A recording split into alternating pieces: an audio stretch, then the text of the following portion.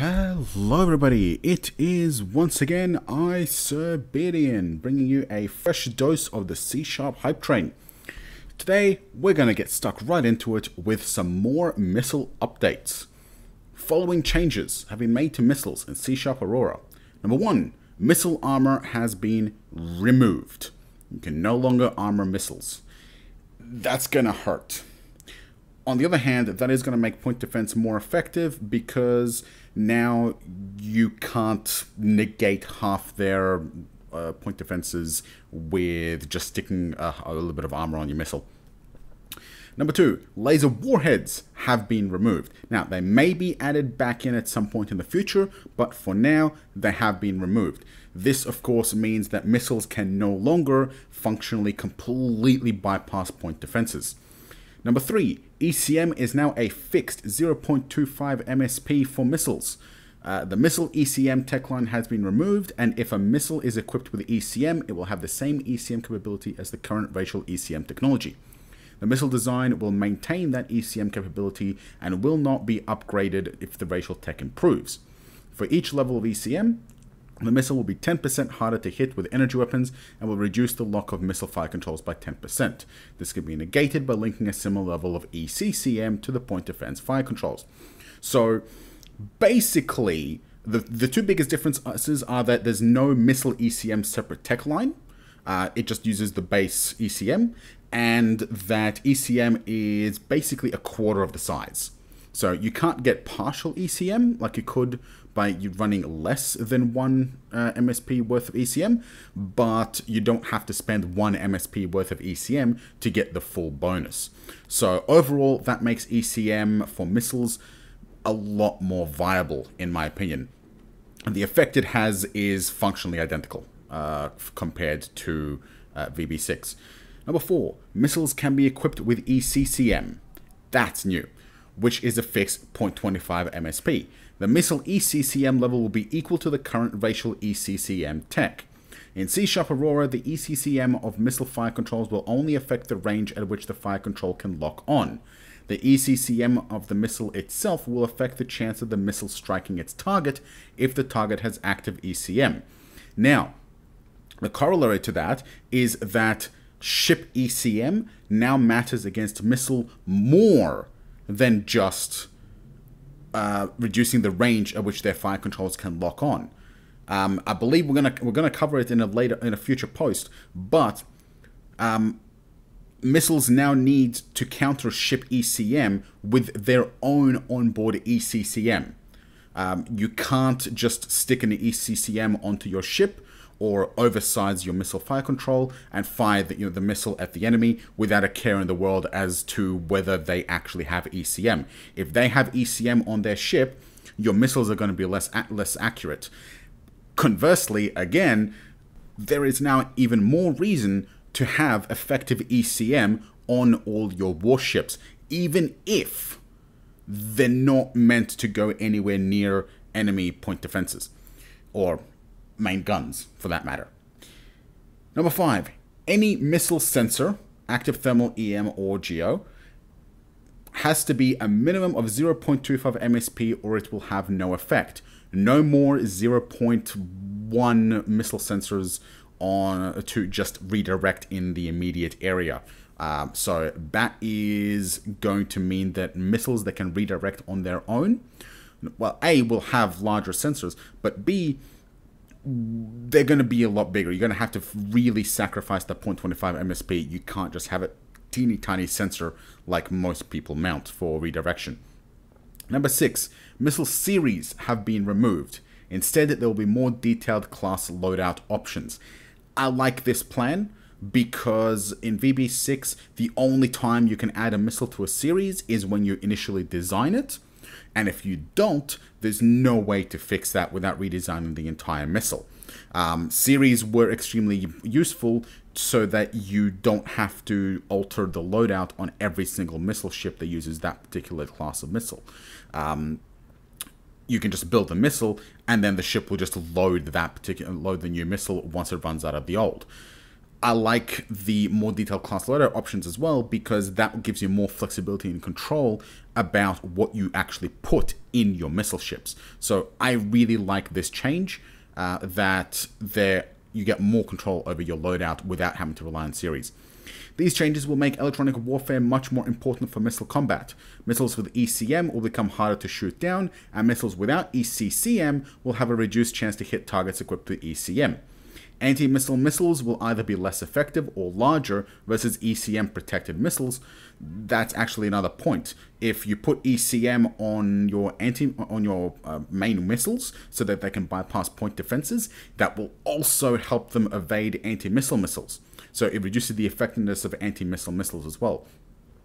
While anti-ship missiles are likely to increase in size and therefore reduce salvo sizes, which is a problem. Salvo sizes are something that is very strong against point defenses. There's also further changes down the road that we will cover that help against multiple salvos, but we'll cover that later. Large volleys of size 1 missiles will be less effective in a heavy E-war environment and no longer have a huge advantage in launching speed due to the missile launcher changes, because now larger missiles don't have the massive launcher penalties, the fire rate penalties. So all in all, I believe that this change does significantly improve missile combat overall, except maybe the missile armor being removed. Further changes to missiles are in line with their thermal detection.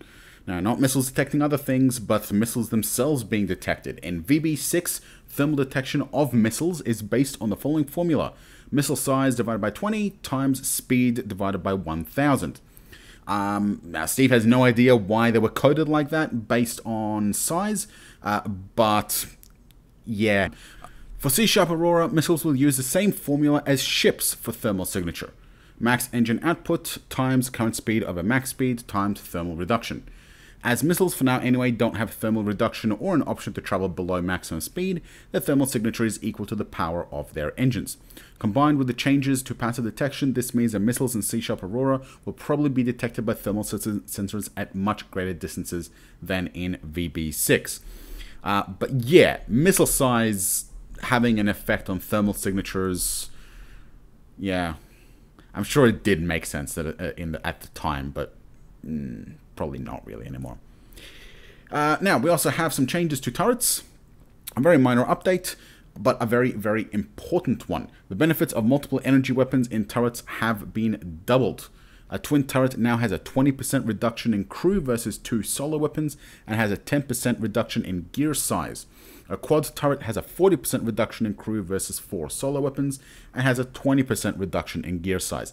That is pretty significant savings for massed weapons. I am very pleased with that. In addition, an error in the VB6 code for turret design meant that a turret needed 4 times more armor than a ship of equivalent size. This has been corrected for C# Aurora, which means armored turrets are now much more viable.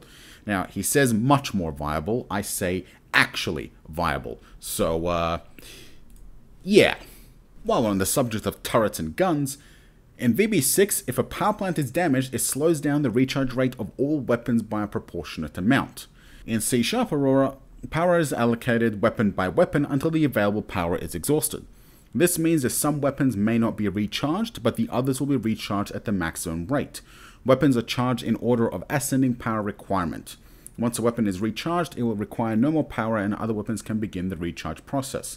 This should allocate power in the most effective way to keep a ship in the fight. Now, personally, I would actually very much prefer that we get a choice between ascending or descending power requirement, or potentially be able to prioritize weapon power allocation for weapons. So, for example, if you're up against something very heavily armored, I don't really care about recharging the 10 centimeter lasers that I've got that are mainly for point defense. I want to recharge the 40 centimeter laser that actually has a chance of punching through his armor and dealing some damage. Whereas if the fighters come along, I don't care about that 40 centimeter laser anymore because it's not going to do shit. I want my 10 centimeter guns. So Steve, if you're listening, please let us choose or at least prioritize power recharge for weapons. Now, that said, it's also a very interesting point because now it does something interesting. So in VB6, if you underpower your ship, it just slows everything down and it just spreads your alpha strikes apart. In C#, with this particular change, it's good because you can effectively still spread out your alpha strike, essentially, but it gives you that option of really hammering out just a couple of lasers at a time and preserving that alpha strike for the initial blow. So it opens up some very interesting power strategies if you're really trying to scrape every single last ton out of your vessel. Now, we have two changes that are going to make a lot of people oh so happy. I know, it makes me very happy. First up, we have commercial hangars. Commercial hangars are available. They are 50% larger than military hangar bays, and they have the same cost of 100 build points and the same crew requirement. They are intended for transport of other commercial vessels, temporary transport of military vessels, reloading of box launchers, and for repairing ships. With this in mind, a military ship still has normal maintenance requirements while in a civilian hangar. However, as you can maintain ships in deep space in C# Aurora, it will be possible to build a large ship that can provide both commercial hangar space and maintenance, or combine ships with commercial hangars and ships with maintenance modules to provide a logistics hub. It also means that you can mount these things and have this maintenance hub be commercial to avoid maintenance on itself. And that is a huge deal. Now, you still have to pay maintenance for your military ships in the hangar, unlike in VB6 where ships in hangars not only rewind their clock, but they get maintained for free. And of course, they are 50% larger, which means that any ship that has a decent amount of commercial hangar space is going to be huge. But the fact that they exist in the first place is absolutely awesome. Right alongside commercial magazines. Two versions, one with 100 capacity and one with 500 capacity. So it doesn't look like they're designable, they are preset. In general terms, they are cheaper but less efficient in terms of space than military magazines. Also, they have a 100% explosion chance of hit. So, probably not a good idea to apply for a job on them, huh? Commercial magazines and commercial magazines bigger. That probably should have a different name for it. You can see here stats, 100, 500, size 12, size 50. Now, that means that the 500 capacity magazine is more space efficient, really. Yeah, it's more space efficient, it's more crew efficient, it's more cost efficient, it has the same hit to kill, so yeah, you don't want it to get shot at all. And with a 100% explosion chance, you really don't want it to get shot. So even if you armor the ships, one of the magazines could still explode due to shock damage, as the magazines are fairly large, at size 12 and 50. If they hit, then the ship is probably gone, so it would be a bad idea to take a commercial ammunition transport along with a battle fleet. However, now you don't have to have military ammunition transports shuttling ammunition to your front lines, where you have to pay maintenance and maintain them and overhaul them and all that BS. Having these commercial ammunition transports means that you have a maintenance-free method of transporting ammunition to the front lines. And with the changes in missiles, where missiles are, quite frankly, much less effective overall, especially with the changes we covered and the changes we have yet to cover,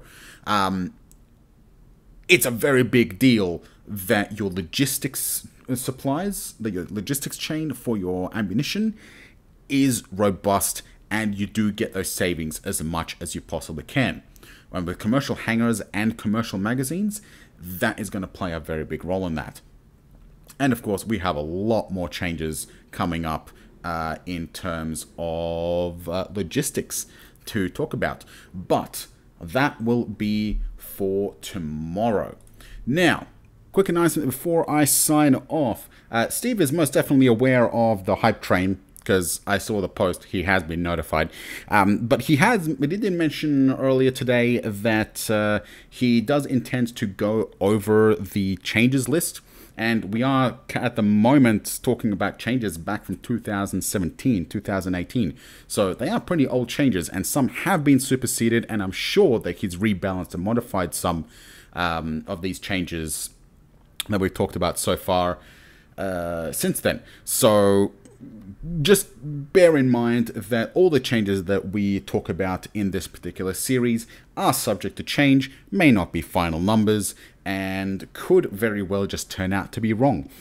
We will, of course, discover them, assuming that Steve doesn't go back and cover all the changes that he's made to the changes when the game comes out. But until then, join me on the official Discord channel, Reddit, or the forums, where you can join the discussion and the hype, or simply hang around here every day this month until launch. For I will see you next time.